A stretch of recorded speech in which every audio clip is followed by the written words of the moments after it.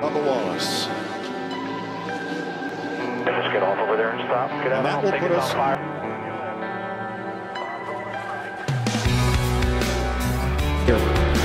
Well, 3 of the 4 Joe Gibbs cars are in positions 29 through 32 right now. Denny Ham. Go! Denny's been out here. As they all slow down.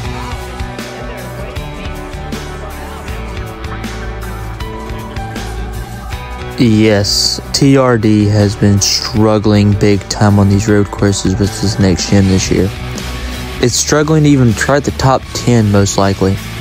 You've got championship drivers and drivers who have usually been good here at these road courses like Martin Truex Jr. and Kyle Busch struggle to even crack the top 5 in these races. While other teams just as Colling, Hendrick, and Penske Racing all finding victory and all finding success in these races, they're still struggling and struggling hard. They can barely find any kind of room or any means of getting victories at these tracks. In October of 2021, NASCAR started testing the next gens at the Charlotte Roval to see how their package should be set up for the road courses. And luckily enough, it gave some hope. Martin Truex Jr., MTJ, and his teammate Denny Hamlin were the fastest ones in this practice session. It gave a lot of Truex fans a lot of hope going into 2022, and they gave a lot of Toyota fans hope that they keep on striving with this road course winning and road course talent. Impressive. I like it. Now, I want to pivot a little bit and talk about the next gen car next year for just a moment, because I saw an interview you did, I think earlier this summer, where you said if the next gen car isn't fun to drive, then you may not hang around for too much longer. So I want to know, because you've tested the next gen at the Charlotte Oval and the Roval, I believe. So how do you feel the next gen car is going to drive? Do you think it will be fun to drive, or are you just guessing at this point? You know, I think from my testing experience in the car, it's definitely fun to drive. It's going to be a huge learning process. So I look forward to that. That's the fun part about racing, is the challenge. And, you know, the fact that it's always changing, you always have to change and adapt. So, yeah, I'm open-minded about it right now. I'm not making any conclusions. You know, just going to get out there and see how it is. And, you know, hopefully it's fun and we enjoy it and we're successful. Now, I just don't want to talk mainly just about Truex. I want to go through all the drivers, from Denny Hamlin all the way to Kurt Busch and even Ty Gibbs. I want to show you how the best, who's been the worst, and who needs to improve, and see how they can improve in total as a team. Up first, we have Denny defending Hamlin. Yes, he has probably been the worst driver, as best finish of 14th that came at Indy a few weeks ago. His worst finish was 31st that came at Sonoma of all tracks. Although Hamlin is not one of the best road course racers there was before the next gen, he certainly wasn't one of the worst. He always made maybe top 5, top 10 driver in these road courses. If Hamlin doesn't clean up his act, it won't be a lot of In the endless rain of confetti. In 6 road course starts, Denny Hamlin has 0 top 5s, 0 top 10s, 3 laps led, 0 poles, and an average finish of 21st.4. That is not good. Denny Hamlin needs to improve his stats at these road courses if he wants to make it deep into the playoffs. Yes, we only have 1 more race to go into the, 5 road courses, by the way, my bad. Only 1 more race to go in the, 1 more road course, but that's Roval, and that's a cutoff race. If he doesn't have enough points by the Talladega and Texas, he should need it. He needs it bad. Our next man is Kyle Rowdy Busch. Yes, he's a multiple-time winner at road courses, but it's not one of his strong suits of winning. But he's also one of the most consistent drivers before the season. And his best finish at these road courses are an 11th place finish at Indy. Look, I gotta tell you, man, Kyle Busch has been a very disappointing driver. I'm sorry if you hear background noise, my brother would never shut up. But Kyle Busch has been a very disappointing driver this year.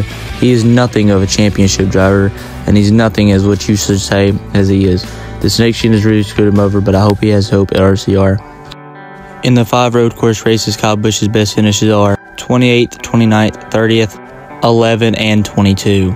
I know it's very early in the playoffs. I know we haven't had a road course yet. But besides that, I feel like Kyle Busch, even if he does have to rely on Charlotte Roval as a win, it's not going to be likely. He has not been the best driver. He's been far from his championship self. And I feel like he just needs that uplifting that Richard Childress will bring to him. I'm happy for him for the new opportunity. Now let's talk about the next guy in line, Martin Truex Jr.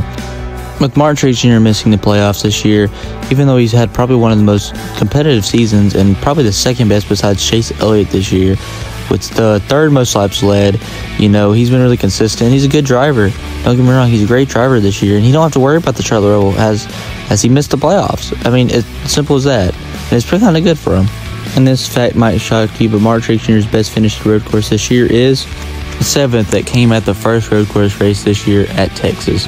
His stats in the 5 road course races are, in fact, 0 top 5s, 1 top 10, 0 laps led, and no poles. I mean, his second best finish is 13th that came at Road America, so he hasn't been the worst road course racer out of any means. He hasn't been on the par because he's usually top 5 driver of these road courses, which is kind of confusing to see that he wasn't up there all day at any of these races. But other than that, Truex is kind of set that you don't have to worry about the Roval, but he still struggled because it's hard to see him finish 23rd majority of the time at these racetracks. I mean, he's got to step it up, man. It's his last race right before the next gen. The road course was the Charlotte Roval, and he had a terrible race towards the end of the race. Now, I think that's what kind of fell off because he has not been the same since. And here's the final guy at Joe Gibbs Racing. We then went through all 3 of his other teammates.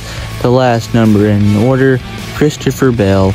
Although making the playoffs and having a win, and probably started the season, has probably the most consistent Toyota driver there has been all year. With 2 NASCAR Cup Series wins coming in his career, one of them at New Hampshire this year. But his first one came at a road course last year, at a road course that we don't run anymore in NASCAR, and it was the Daytona road course last February. But this is a whole new car. This is a whole new setup, and this is a whole new team. We have nothing to do with the Gen 6. Let's look at his stats in 2022.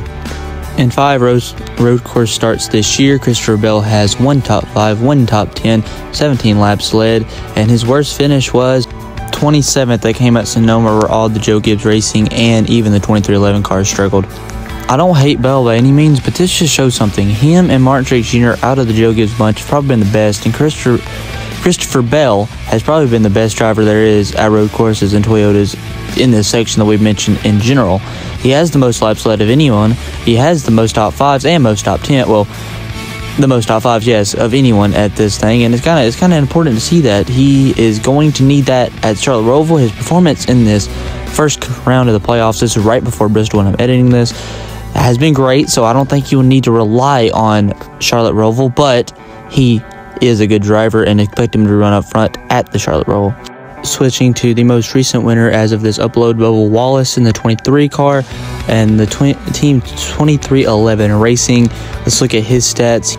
In 5 starts, he has 1 top 5. That also counts as a top 10, 0 laps led, and his best finish besides that is 35th position twice, which came at Road America and at Watkins Glen. Aside from that P5 finish he got from the wild and wacky race at the Indy road course, Bubba Wallace has not had a better finish than 35th at any of these races. Besides Kyle Rowdy Busch, Bubba Wallace has probably been one of the worst drivers in Toyota pipeline. Bubba Wallace has improved this year, stats overall on the board, not just the win, but everything else. But he got to get better at these road courses because they keep adding them, and they're one of the necessary things you have to have in order to be a good driver in NASCAR. From the 23, we go to the 45, Kurt Busch. Now, he has been out of the race car since the end of July this year, and it kind of hurts me. Kurt Busch has been a great driver all year, and he probably wasn't most consistent, but he's one of the fan favorites, and he's starting to become one. As he's aging, he's getting a little bit better. That win every year, But let's talk about the road course stats for Kurt Busch. Now, in 2 less starts than anybody else in this video, his best finish is 18th that came at Sonoma, and his worst finish is 32nd at COTA. He has no top 5, no top 10s, no laps led. Yeah, he's kind of sounding like a broken record here because all these drivers in this video, besides Christopher Bell and maybe Martin Truex Jr., have been really off on their road course stats. From 2019 to 2021, he was more like a hit or miss, if you will. Kurt has never been really good at road courses to begin with, but he has not been bad. I don't know, how do you improve him? He will probably come back for next year. We don't know yet because he's injuries, and it feels really bad to say this. He might not come back with a 45 team, and it hurts to say that because I don't know, man. A lot of people like this man, and he's not a bad driver, but road course stats, you know, they're bad, just as all these drivers in this video. Let's talk a little bit about Ty Gibbs for a moment, and then we're going to end this video off right there. In 2 road course stats, Ty Gibbs has a best finish of 17th with him in his first one at the Brickyard, and his second one was 26th at the Glen. Obviously 0 laps led and 0 top 5, 0 top 10s, but he hasn't been bad necessarily. He had some speed and practice of the the race at the Brickyard, which was surprising to see, but I don't know, he's really unexperienced, and I don't like the fact that he will most likely take the 18 after Kyle Busch leaves at the end of the year. Look, I'm a Ty Gibbs fan in Xfinity, but any Ty Gibbs fan would let you know that they really don't like this move. We saw it with Joey Logano. It nearly ended his career. We saw it with multiple drivers. I think Ty Gibbs needs another year until he gets in there. Yes, he's a great driver, but his inconsistency in Xfinity will not pan well in the Cup Series. What do I personally think about all these drivers? Well, the winner of the best driver in this whole competition is Christopher Bell, no doubt about it. Yes, he might probably have a lot of low top things, but you can see he does not have as much luck as the other drivers in this car. My honest opinion, Toyota, TRD, and all these teams need to sit down this offseason, and they need to try to work on this car. I know it ain't their fault, it's a new car and all that, but Chevy and Ford, even though Ford has not won a road course this year, have been probably better, miles, leaps, and bounds better than Toyota this year. Toyota needs to really step it up if they want to compete for championships and more races. Yes, their drivers are getting old, and they need to, next few years, do what Chevy did and Hendrick did a few years ago and rebuild. But other than that, they need to get this package set up because it will not help people like Ty Gibbs and other drivers in the pipeline when they move up like John Henry Michik. Anyway, what do you guys think? Leave your comments down below, and if you will, please leave a like, subscribe for more. These video takes a long ideas, and I've been working on this video for like a week now. Please leave a like, subscribe for more, and until next time, have a good one.